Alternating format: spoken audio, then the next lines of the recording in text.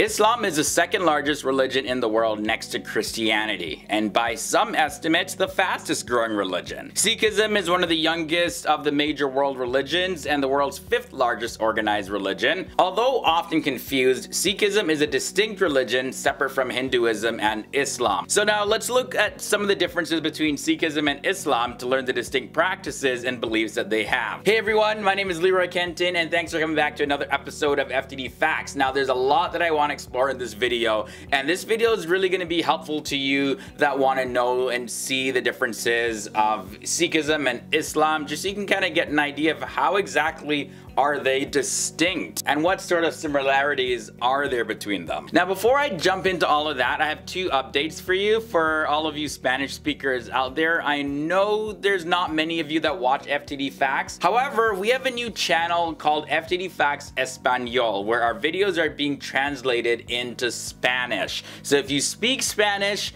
and you want to keep on learning in your mother tongue, or you just love hearing the Spanish language, subscribe to FTD Facts Espanol. And the second update I have for you is my personal channel that I started. It's called FTD Speaks. And you really want to subscribe to that channel because we're going to be exploring topics about, religion, spirituality, mindset, entrepreneurship, as well as I'll be sharing my own experiences inside of these topics. So it's going to be real. It's going to be completely different from FTD Facts. So I'll have a link to FTD Speaks down below, and I'm looking forward to seeing every single one of you over there. Okay, so I've done enough talking. Let's jump into this episode. Okay, first off, let's take a look at the meanings of Sikhism and Islam. So the root word of Sikhism is obviously Sikh, and that word means student in Persian Punjabi. Sikhs are also often referred to as disciples or learners.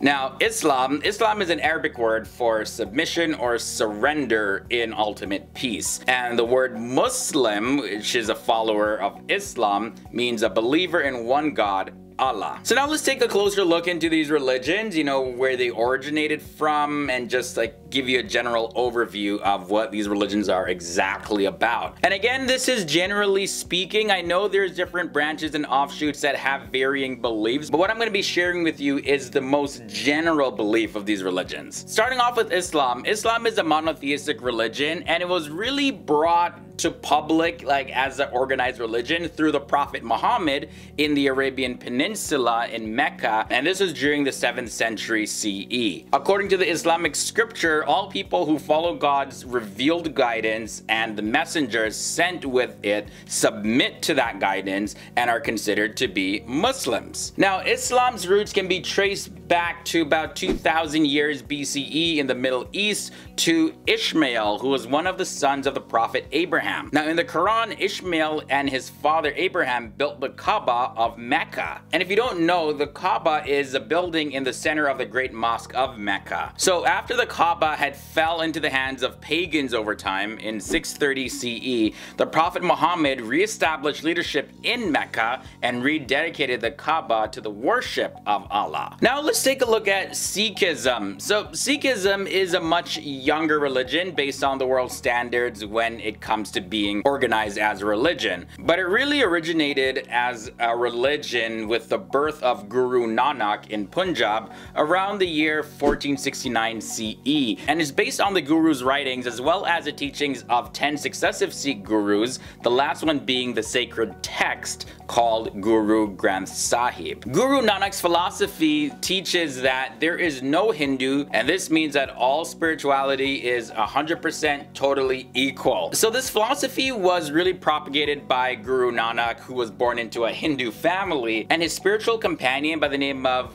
Bhai Mardana was born of a Muslim family. And this philosophy was really put together while they were doing a series of mission trips. So Guru Nanak, he compiled the writings of both Hindu and Muslim saints, which are included in Sikh scriptures. And Sikhism originated in the area of the Indian subcontinent that is now present-day Pakistan. Sikhism has about 20 million followers worldwide, so this makes up 0.39% of the world's population. Approximately 83% live in India, and about 76% of all Sikhs live in the northern Indian state of Punjab. And there's smaller groups of Sikhs that are dispersed in various parts around the world. Now, there's a lot more Muslims in the world, so based on a percentage of the total population of the religion, it makes up about 24% of the world's global population. And when we look at certain regions in the world, 24.8% of Asia and Oceania identify as Muslims, 91.2% are in the Middle East and North Africa,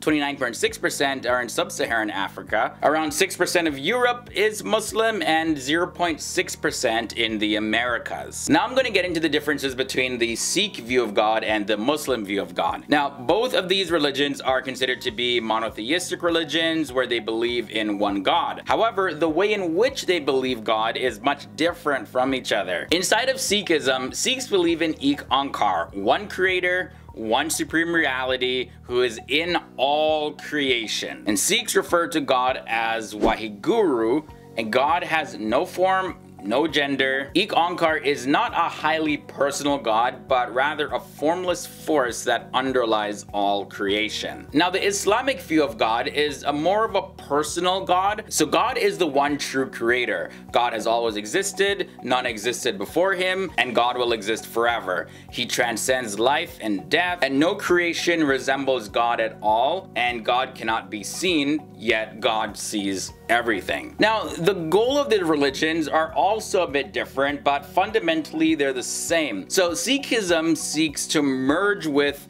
and have the greatest relationship with God as possible, to love and obey God unconditionally, and the way to meet God is to become God-like, meaning that you instill God-like virtues within you. For Islam, the general goal is to fulfill your responsibility of this life through following the Holy Quran and the Hadith, serving humanity and submitting to the will of God. Now, in terms of achieving salvation in Sikhism, to do that, you need to worship God, you got to do good deeds in the name of God, as well as performing service for your community. You must also fight the 5 evil sins, which are known as greed, ego, attachment, anger, and lust. And in this process, you're meditating, you're praying to improve your relationship with God, and of course, God will forgive you and save you. The means to salvation in Islam is belief in one God, remembrance of God, and then repenting of your sins, of course, praying and trusting in God that he will have mercy on you. Now, when it comes to the differences in the beliefs of life and death, it is completely different. So Sikhism is a constant cycle of reincarnation, so similar to Hinduism, until you achieve enlightenment. Sikhs believe that there are 8,400,000 forms of life, and that many souls have to travel through a number of these before they can reach Waheguru, and the goal is to merge with God. Muslims have a much different belief, and it's one that's more, you know, like this is it, this is your one shot to get things right. According to Islamic teachings, all beings are created with the ability to reason and make intelligent choices and be accountable to God. So when the day of judgment comes, you'll either be rewarded with eternal life for the good deeds that you do, or you're punished for the evil things that you did. When it comes to the different places of worship in these 3 religions,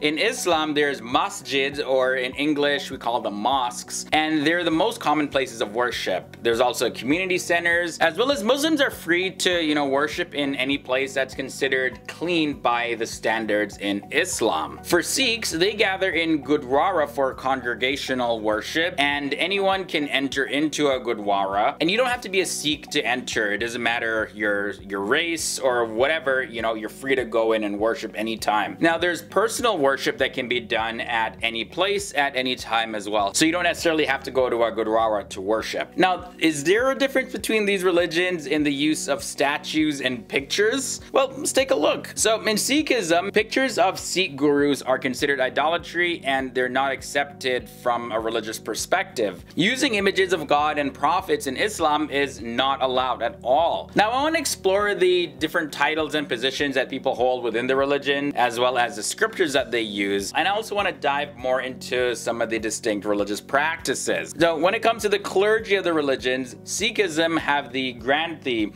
and they are people who are appointed as the one that take care of the Guru Granth Sahib, which is the last and final guru in Sikhism. Sikhism, and it's also the holy text that they use. Now, the Granthi can be male or female, but they must be part of the Sikh religion, of course. Now, there's no other clergy. Sikhs, however, do have a Ragi, who is somebody who sings or chants the Guru Granth Sahib. In Islam, there's imams who lead congregational prayers at mosques. There's also sheikhs, and those are Arab leaders, and particularly the chief or the head of an Arab tribe, family, or village. Islam has mullanas, and that title comes before names of respected Muslim religious leaders, as well as mullahs, who are Muslims that are really learned in the Islamic theology and sacred law, and there's muftis, who are Muslim legal experts. In terms of the scriptures that are used, in Sikhism, the Sikh scripture again is the Guru Granth Sahib, and these scriptures are revered because it serves as a spiritual guide for its followers,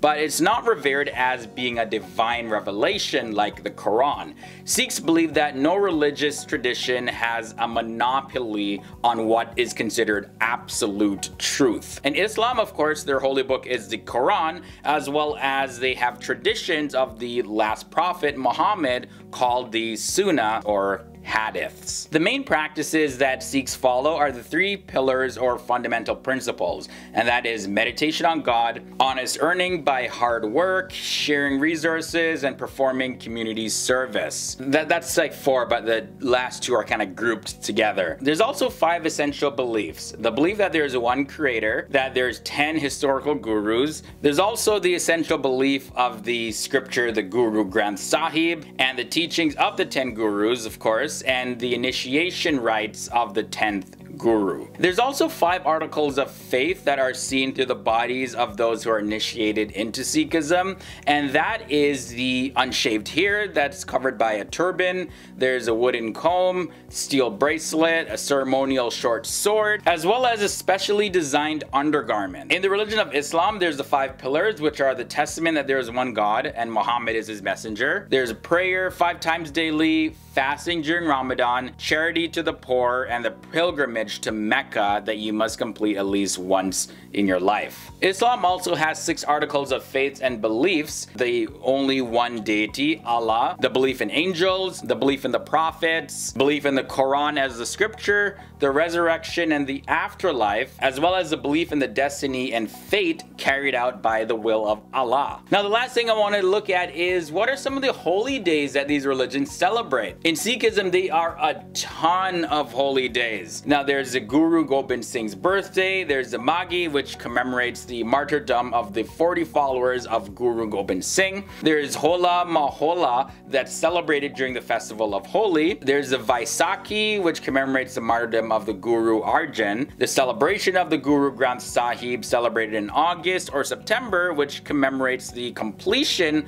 of the Sikh holy text in 1606. And there's Guru Nanak's birthday, as well as the commemoration of the martyrdom of Guru Teg Bahadur. Also in Sikhism, there's no one day of the week that is considered to be holier or special than others, although they do have all these other celebrations. In Islam, there's Ramadan, which is the month of fasting. There's Eid al-Adha, which is the Feast of Sacrifice, and Eid al-Fitr, which is the festival at the end of Ramadan. And generally speaking, Muslims go on Fridays to worship at the mosques. Now, one of the great things for me as I began to study, Islam and Sikhism is that when you look at the core of these religions, we see that fundamentally they compel their followers to live great lives in service to humanity. And I hope this cleared up any confusion between the two religions. Thanks for coming here and learning with me. My name is Leroy Kenton, and I'll see you real soon in another video. Hey everybody, if you want to continue learning more about Islam and Sikhism in more detail, here are 2 playlists where you can find all the videos about Islam and Sikhism, as well as other religions and other topics that we talk about. Come back every single day for new videos, and I'll see you real soon.